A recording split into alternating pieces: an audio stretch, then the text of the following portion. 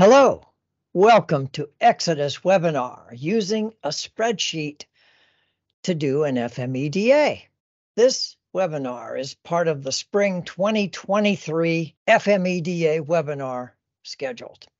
You can see we have a whole lot planned.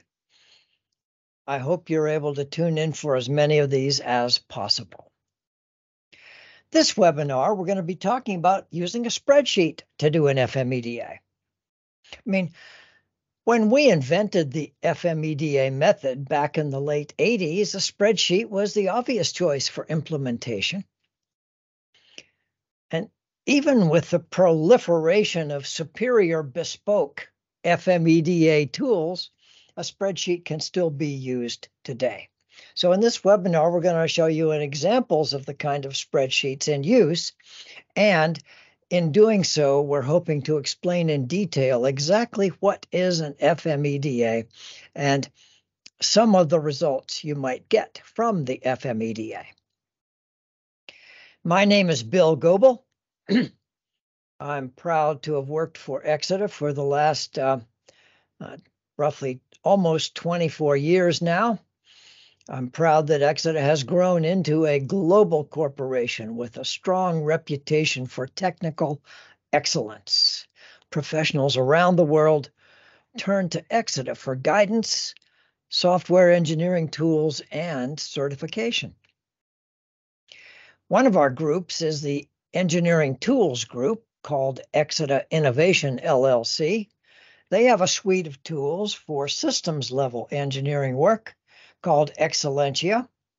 They have a tool for field data collection called SILSTAT, and a second suite of tools for OEM new product development team work is called OEMX. That's where our FMEDA tool at Exida is part of that suite. Exida has become the global leader in functional safety certification, even in 2015 when a study was done by ARC Advisory Group, and we're very proud of these results also. We think of ourselves as a knowledge company. We do a lot of research. We do a lot of field failure study.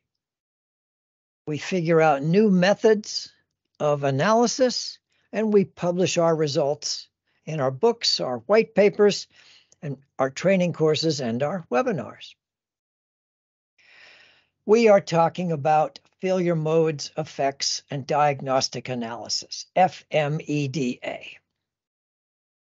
While many of you might be used to a qualitative FMEA analysis that goes all the way down to the component level, the fundamental next generation design process replaces that qualitative component analysis with a quantitative FMEDA done at the component level.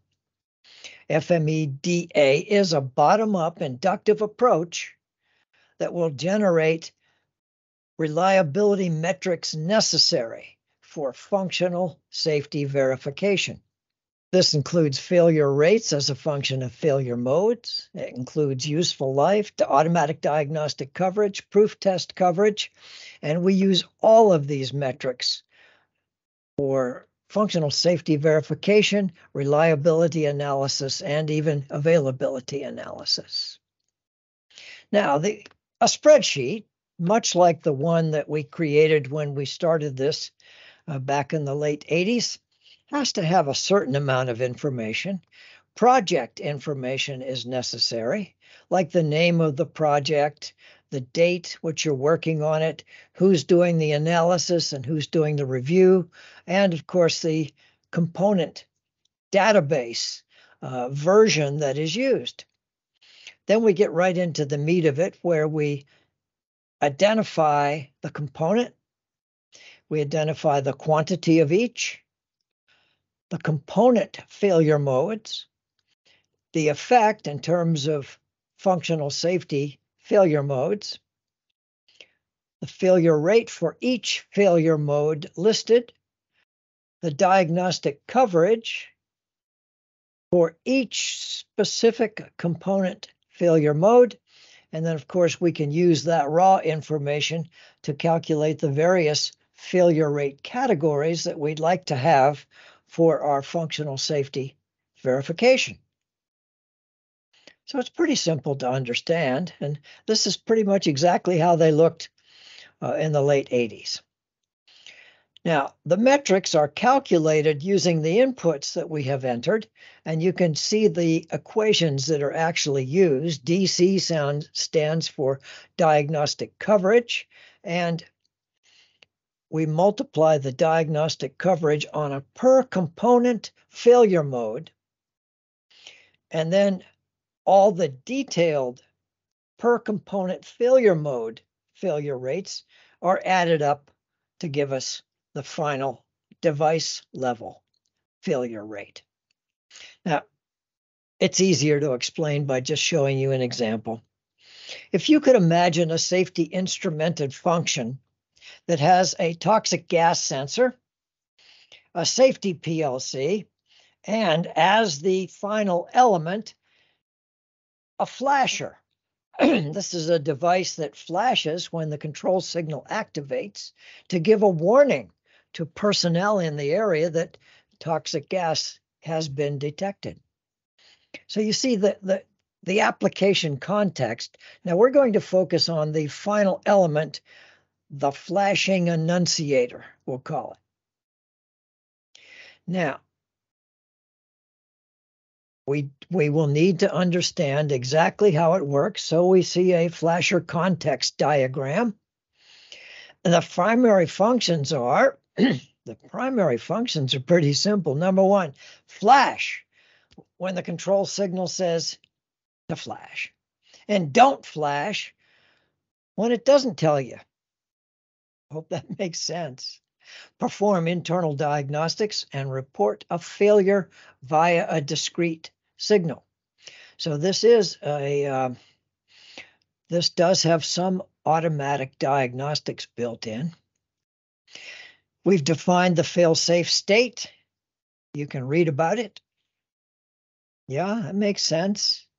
We're pretty precise on the light intensity. Good. We have a fail-safe, fail-danger, and fail-annunciation failure mode defined.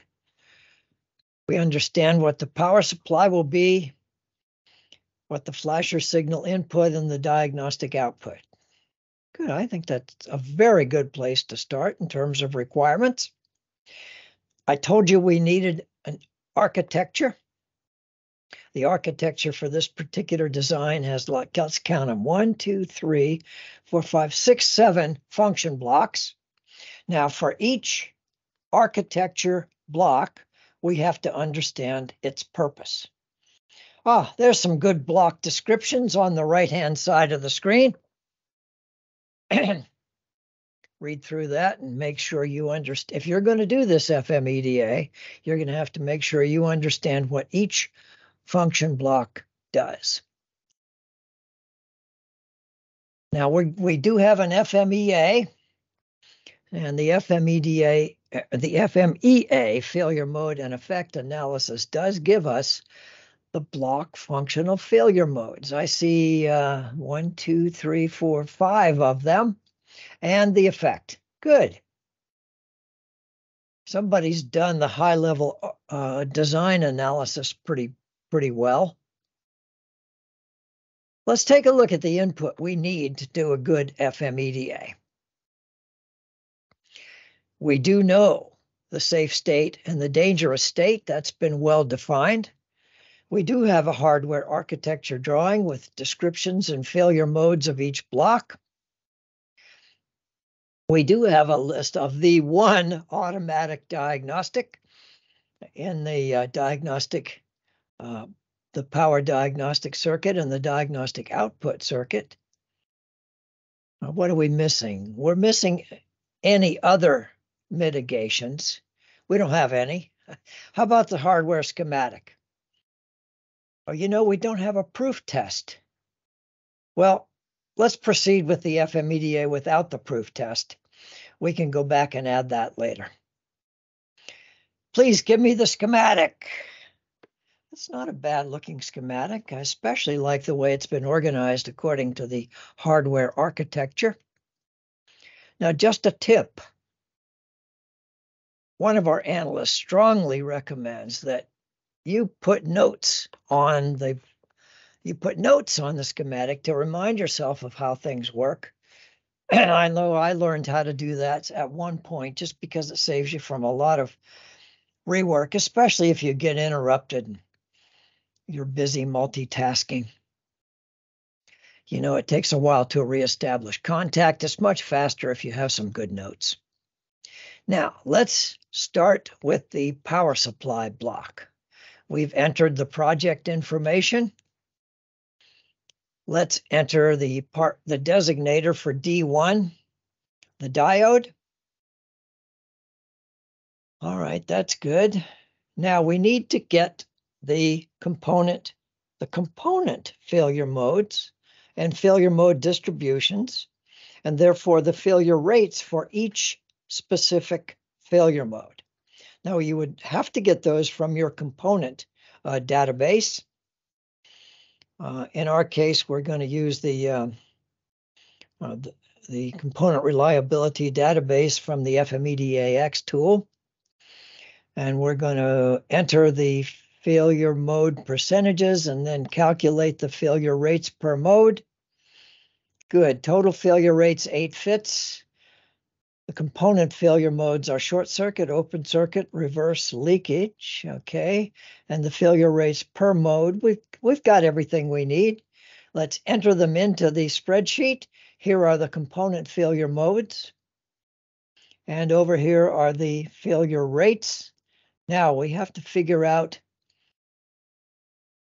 exactly how the component failure mode maps into the block failure modes.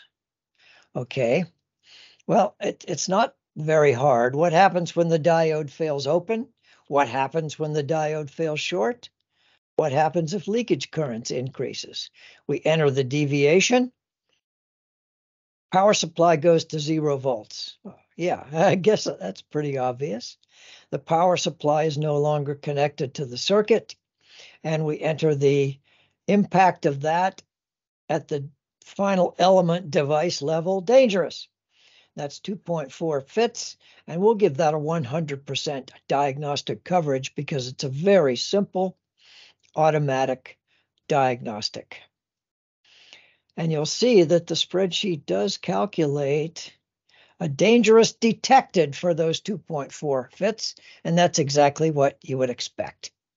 So you have to program these equations into your spreadsheet. Let's keep going.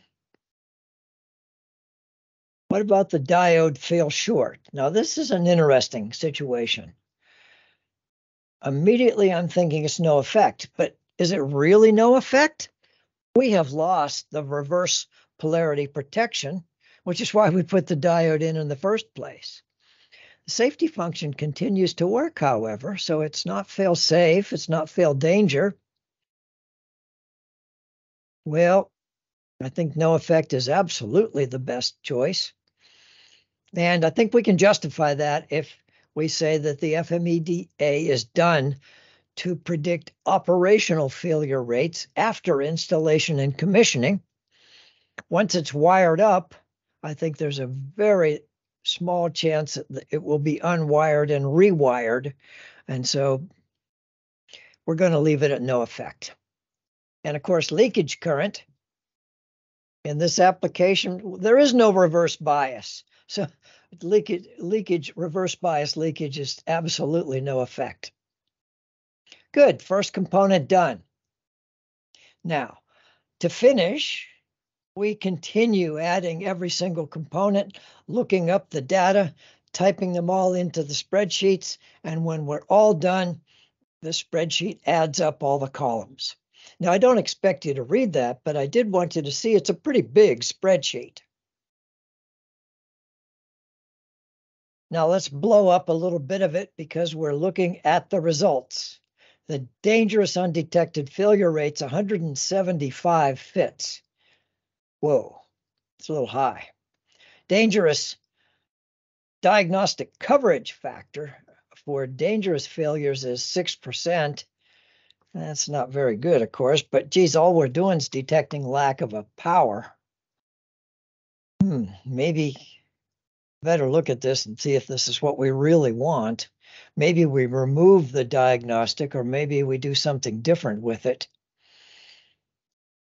But to find out what we might do different, we just scan down the column of DUs, we find out where the problem is coming from, and we identify what we're going to do about it, if anything, to change the design.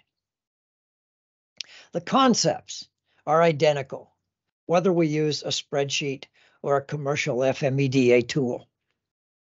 Generally, the FMEDA tools will save you a lot of time, and especially if it automatically fills in a lot of the entries for you, which is exactly what they're supposed to do. Exida offers the OEMX tool suite with requirements tracking, FMEA tool, ArcX, and the FMEDA tool called FMEDA-X, which is directly fed by the component reliability database, which we'll be talking about. And let's look here, webinar number 5. A few more, another week or so, and you got it. Right. We come to conclusions. FMEDA analysis can be done with a spreadsheet, as it was when the FMEDA method was first created. There is a history paper about FMEDA development on the Exida website. Go help yourself, that's free. Device failure modes and the impact of any automatic diagnostic can absolutely be incorporated into the equations, which calculate how each individual line contributes to the device failure mode category column. That's how the FMEDA gets its relative accuracy. An FMEDA will be accurate if you have a good component database to feed in. FMEDAs can certainly be done with a spreadsheet or a commercial tool. I'm using a commercial tool right now, obviously. But the component reliability database is absolutely the most important part of any FMEDA analysis.